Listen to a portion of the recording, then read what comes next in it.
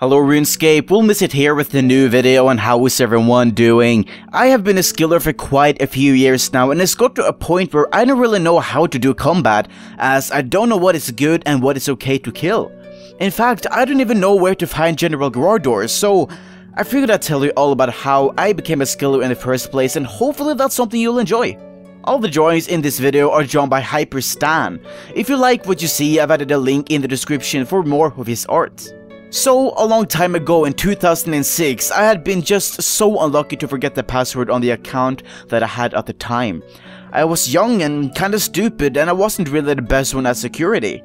It's kinda weird actually, because I remember changing the account password, and when I tried to log back in, it just did not work at all and I had no idea what to do. So I created a new account who I called CookmanOK. I thought it was a good idea to fish my own fish, cook it and then sell it on for money, a tactic that I had been using once before. Being a quite fancy chef and all, I went with the name CookmanOK. I started doing that tactic. I fished, cooked the food and sold it on to people for money.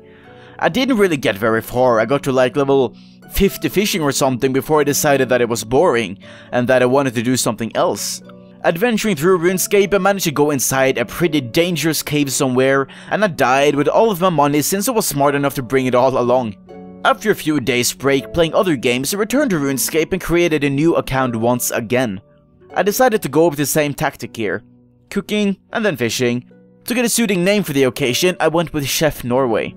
The thing is, on neither of these accounts I never really got around to train combat, I just never really got that far.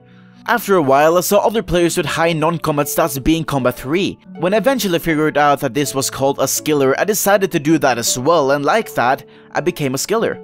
Fast forward a few years from 2007 to 2010, where I had most of my stats at level 85, I failed chef as mentioned in some of my other videos, thanks to an evil imp cult and dungeoneering, and I created Will Miss It instead with a pretty good experience of what a skiller is. Today, I'm a max skiller with all level 99s, being among the world's best skillers out there. So, that is how I became a skiller and how I continued to where I am today. It's not that I dislike combat, but I've kinda just grown to find it boring and it's not really my thing. People tend to ask like what the point of a skiller is, and to be fair, it's just a challenge, a sort of game mode where you just avoid killing things, and a lot of skills are harder than what they may seem for the combat people because, well, they're easier if you train combat and have the combat advantage. And I don't really believe any skiller should get any kind of special treatment, as it would defeat the entire challenge of being a skiller. But then again, that is just my view of it. Let me know in the comment section below how you got to where you are today in your scaping life. My name is Will Miss It, and I'll see you guys later.